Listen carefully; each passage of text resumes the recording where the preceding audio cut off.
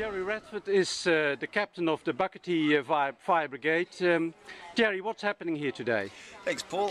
We've got our annual blessing of the fleet, which is a spiritual but non-religious blessing of all our fire vehicles and crews that go out in fire season. It's a way we sort of start fire season. We get together as a group of brothers and sisters from the fire ground. And Graham Jackson, our brigade chaplain, he blesses the vehicles and the crews that ride on them. And which are the fire brigades that are here today? We have obviously Bucketty here, Bucketty Cat 1 and Bucketty 9. Laguna as representing crews, and Wollombi, and our group officers, Group 8, and Yordi, Group Support Captain as well. That's the Hunter Valley? Yeah, the lower Hunter Valley. We don't have Millfield. Millfield's one of our groups as well. They weren't able to attend today, and we've also invited National Parks and Wildlife. We have good relations with the guys at National Parks and Wildlife, and we've invited them as well, where they can bring people there tied up with hazard reductions and things as well. So it'll be a good day. It's a lovely way to start fire season already.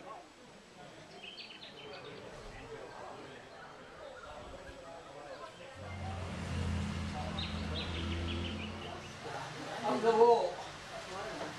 Last week when I thought it was mine bigger than yours. Oh yes. He was on there. Graham Jackson is the chaplain of our fire brigades.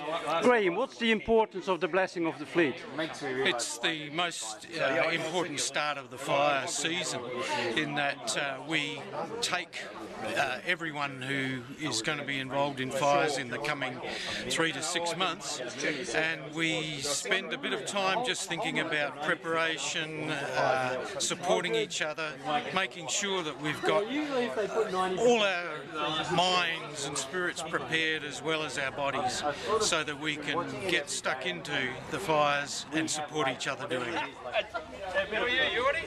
Yeah, drip talk. Stand over here. Are we ready? Yep, we're ready. No, 80% of the time is spent waiting, don't you? 80? Is that all? 99? But hey, the 2%'s good.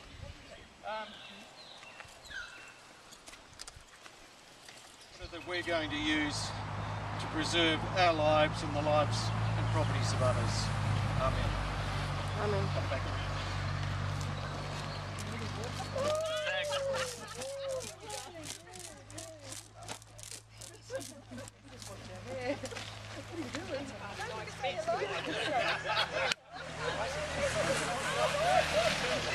So how do we do that, Dave, when you know everyone?